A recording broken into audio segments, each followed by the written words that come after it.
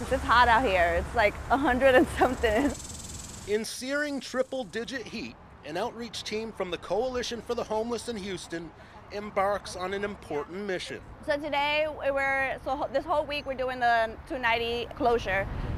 Workers are decommissioning homeless encampments along this stretch of the highway. So he's in the next intersection. He usually stays right underneath the underpass. That means they're clearing the homeless off the streets after weeks of working to place each individual into shelters. We'll put that you have a dog. The area they're targeting now includes 10 highway underpasses. For your doggo, he has to go to the Humane Society first. These are places where Houston has made it illegal for the homeless to camp since the city can offer them alternative shelters. You want to do that? The coalition has a system in place over the course of a week to prepare folks for the journey to a better place to live. One of the men found is Wendell Hall. He's been on the streets for 2 years, often panhandling at this intersection. You not taking anything? I ain't got them. Okay. When the team finds him, he's eager to leave. Basically, you like a child because the people take care of you. I like my own money. I like my own place.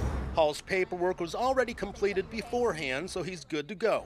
So today he's going to the navigation center, and he'll be going there for maybe approximately a month or maybe less. As soon as his apartment's ready, he'll be enrolled into a housing program. That means Hall can enter permanent housing. So it's a very collaborative approach between the public sector, the private sector, nonprofits, all working together, moving in the same direction. Houston Mayor Sylvester Turner has appointed a team of people to help combat the homeless situation.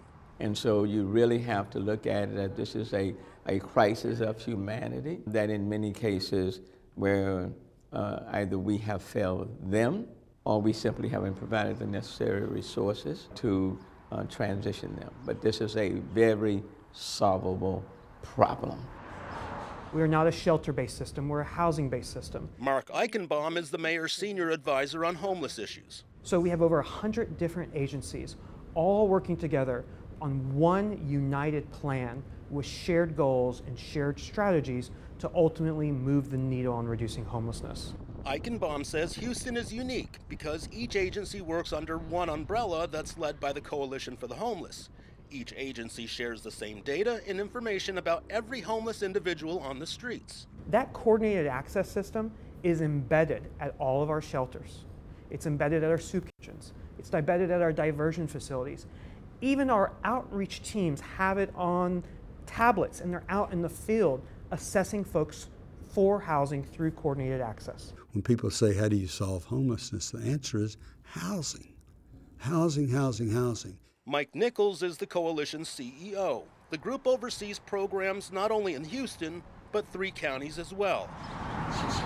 He says since 2012, 28,000 people have been taken off the streets and placed into permanent housing.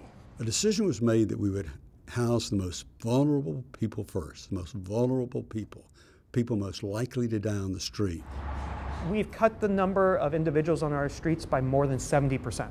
But housing the homeless takes housing. Houston officials say they not only have to build new units, but also find affordable rentals throughout the city, something that many other cities have found challenging. Do they have available housing, not just affordable housing, but available housing? Or do they make the permitting so rigorous and so impossible that you can't build? Is it so expensive that you can't build? Although Houston has received many accolades for its work, not every organization is singing its praises. Here you go. Because while their focus remains on housing the homeless, you go ahead though. There are many services that get overlooked, such as food. And there is a huge disconnect between the mayor's office and the homeless community down here on the streets. It's been seen over and over again. So I'm happy to say that we've got quite a few homeless off the street, but 60%, there's just absolutely no way. Wendell Hall is one of those people who is getting off the streets and now has a chance to rebuild his life. I got to keep the faith. That's what I did. I never gave up on faith. I could have been worse off than that, But something told me just hold on, hang in there, Okay, all right, bye. As long as he keeps doing his stuff, doesn't, break the lease or anything, he could have housing for as long as he needs it.